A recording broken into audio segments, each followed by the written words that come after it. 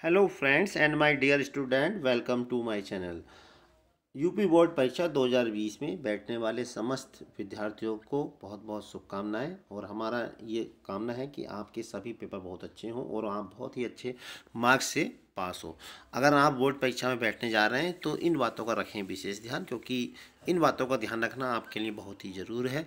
और ये जो मुख्य सचिव है उन्होंने ये निर्देश दिए हैं और जिनको पालन करना प्रत्येक विद्यार्थी को अनिवार्य है। तो पूरी क्या खबर है, चलिए इसको हम पढ़ते हैं। माध्यमिक शिक्षा विभाग उत्तर प्रदेश, सिविल कार्यालय 18 पार्क रोड लखनऊ, परीक्षार्थी हेतु सूचना।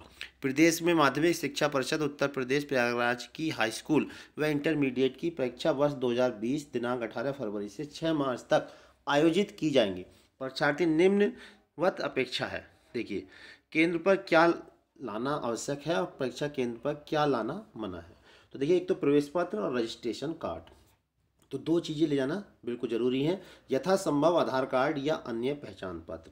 Number 2, transparent geometry box, pen, pencil, rubber सहित साधारण घड़ी तथा पानी बोतल आवश्यकता अनुसार। संस्थागत परीक्षार्थी अपने विद्यालय की ड्रेस में आए। परीक्षा केंद्र क्या लाना मना है। अध्ययन सामग्री यथा पुस्तक, गाइड, कॉपी, चिट इत्यादि ये बिल्कुल भी ना लेके जाएं। मोबाइल, हेडफोन, कैलकुलेटर तथा अन्य इलेक्ट्रॉनिक सामग्री, ये चीज़ें आपको बिल्कुल भी वहाँ पर नहीं ले जानी। अगर आप ये ले जाते हैं तो ये नकल सामग्री में आएंगे, तो ये आपको बिल्कुल भी नहीं लेके जाने हैं। बैग तथा किसी भी प्रकार का घातक अस्त्र शस्त्र, इस चीज़ें को आपको बिल्कुल भी नहीं लेके जाना है। परीक्षार्थी हेतु अन्य सुझाव। अब देखिए, परीक्षार्थी अपनी पूरी नींद तथा संतुलित आहार का ध्यान रखें, क्योंकि भी आप एग्जाम में कुछ ज़्यादा पढ़ना पड़ता है, तो इसलिए थोड़ा नींद आवश्यक लें और संतुलित आहार लें। तनाव मुक्त तथा सकारात्मक सोच के साथ परीक्षा केंद्र पर जाएं। परीक्षा के दौरान 15 मिनट का समय उत्तर पुस्तिका को पढ़ने तथा त्रुटियों को सुधार तथा कॉपी को सही ढंग से बांधने हेतु रखा गया है। परीक्षा कक्ष में सीटिंग प्लान के अनुसार ही बैठें। कैमरे तथा वॉइस रिकॉर्डर की ओर ध्यान न दें तथा सहज होकर परीक्षा दें।